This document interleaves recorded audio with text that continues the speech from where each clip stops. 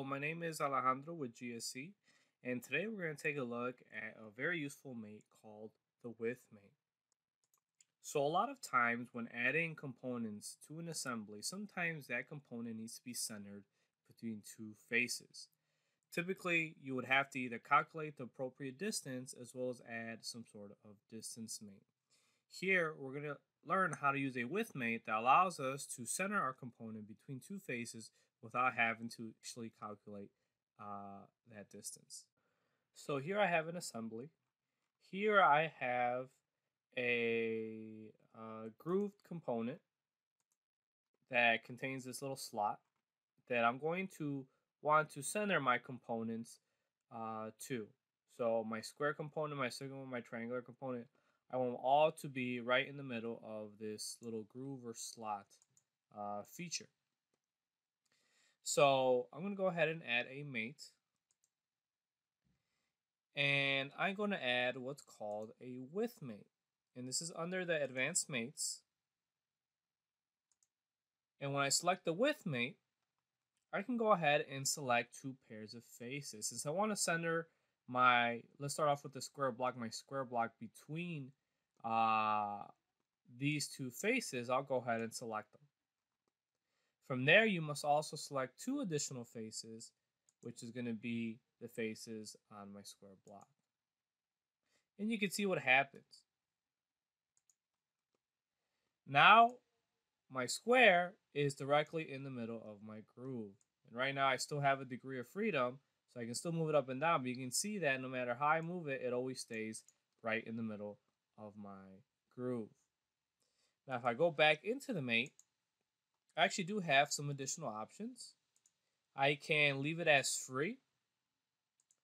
And what this will do is this will allow me to constrain my square block to only those first two selected faces of my groove. So I can move it left and right freely, but only between my two faces, two groove faces. So essentially it's almost like a limit distance mate. I do have one more option. Actually, I should say two more options. One is dimension. And this allows me to pick a specific location from one of my groove faces. So if I select 3 inches,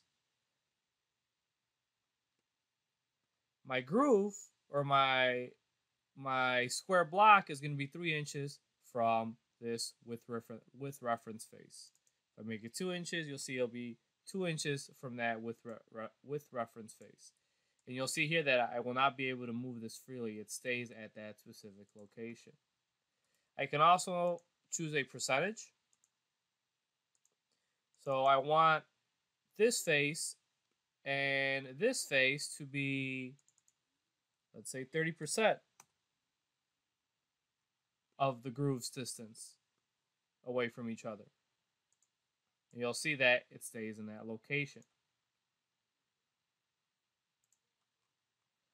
Now, the one unique thing about the with mate is it doesn't only work for flat faces. It actually has some exceptions.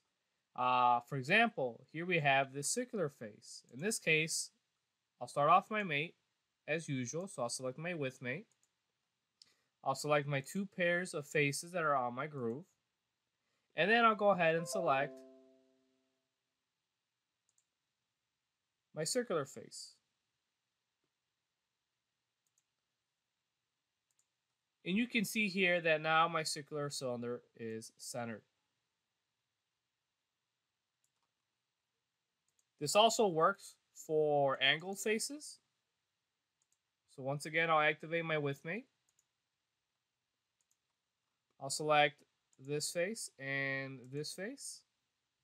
And then I'll select my two angled faces, which are on my triangular prism. And once again, my triangular component is now centered between my groove.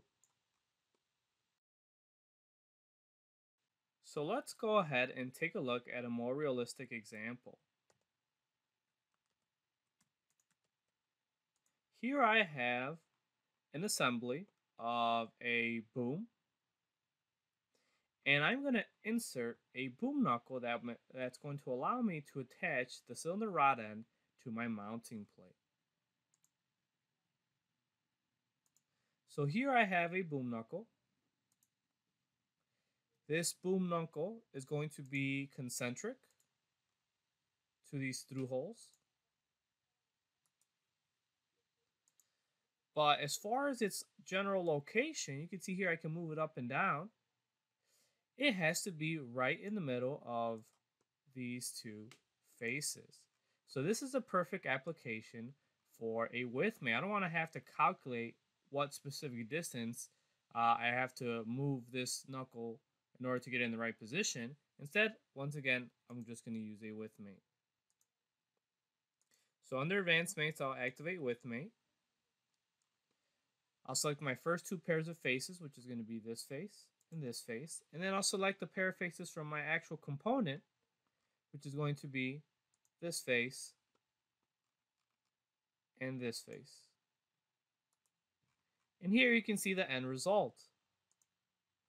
I didn't have to do any calculations or add multiple mates. I was able to easily center my boom knuckle between those two faces. And I can repeat the process for the other side. So that's how you can leverage width mates to speed up your workflows by reducing calculations and quickly locating your components. This has been Alejandro with GSC. Thank you for watching.